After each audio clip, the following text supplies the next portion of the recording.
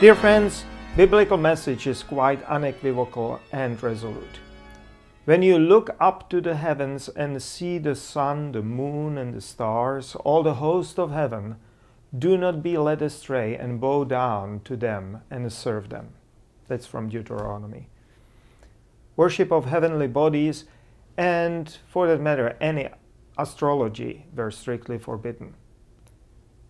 But then, Prophet Isaiah takes us in an exactly opposite direction. Lift up your eyes on high and see. Who created all of that? The one who brings out the host of stars in full number, calling them all by name. Because of his great strength and mighty power, not a single one is missing. Well, on the surface it looks quite orthodox. It looks just like a celebration of Creator, of the splendid and awesome nightly sky. No problem, no conflict there, until we realize that the prophet describes God Yahweh, Hebrew God, using well-known attributes of the moon god Yarikh. Behind the prophet's words is the mythical image of a moon god leading out each evening the flock of stars like a shepherd. That was the peaceful version of that mythical image.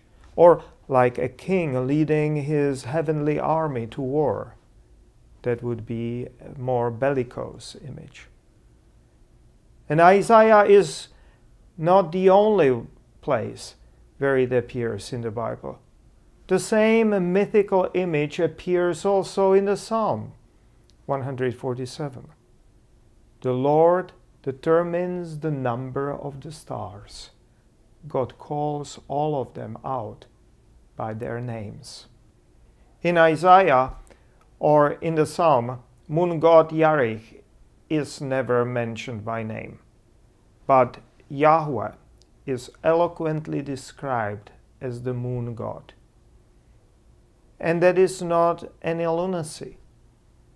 There clearly was a time when God Yahweh was merged or fused with the moon god Yarikh and took over many of Yarikh's attributes and functions.